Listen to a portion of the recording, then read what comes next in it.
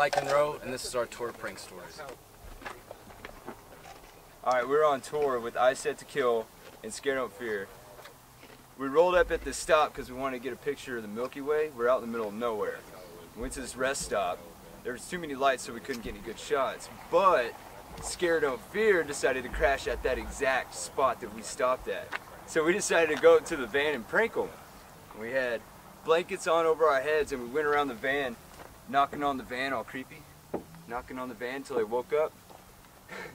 The driver, who was also the drummer, threw it in drive when he saw Chris at the door. Threw it into drive and started speeding off.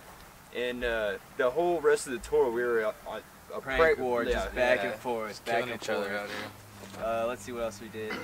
One night, we covered their whole van and what was it? Saran wrap and Vaseline on all the door handles, on their trailer, everything. Just destroyed their stuff, but it was all in good fun. Yeah. Shout out to Scare Don't Fear, guys. Yeah, you guys are awesome. Oh yeah. Let's see. They pulled my china off stage at the last show. They went up on stage while I was playing and came up and just took my china right off. Middle of the set. Let's see. Another prank that we play is it's like when you call icing somebody.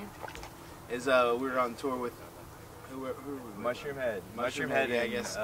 Family Ruin. And the Family Ruin, yeah. And so you just go about your day, and then you can like sneak in a Smirnoff into somebody's like just like flight case or something. And whenever they pull it off and they're trying to like load and shit on stage, they pull out the Smirnoff and they have to do it right then and right there. They have to chug down the whole thing. That was pretty funny. Yeah, that was a good one. There was another time when this guy in Mushroom Head, I don't even know which one it was, but he thought it'd be funny if I put on his mask, and I went out after their set to go sign autographs as him, and yeah, people fell for it. They thought They did not even notice. Yeah, it was Black Waylon. Yeah, Black it was the and tattoos. vocalist. Did Black not and even tattoos. notice. It was good stuff though. All in good fun. It was pretty funny.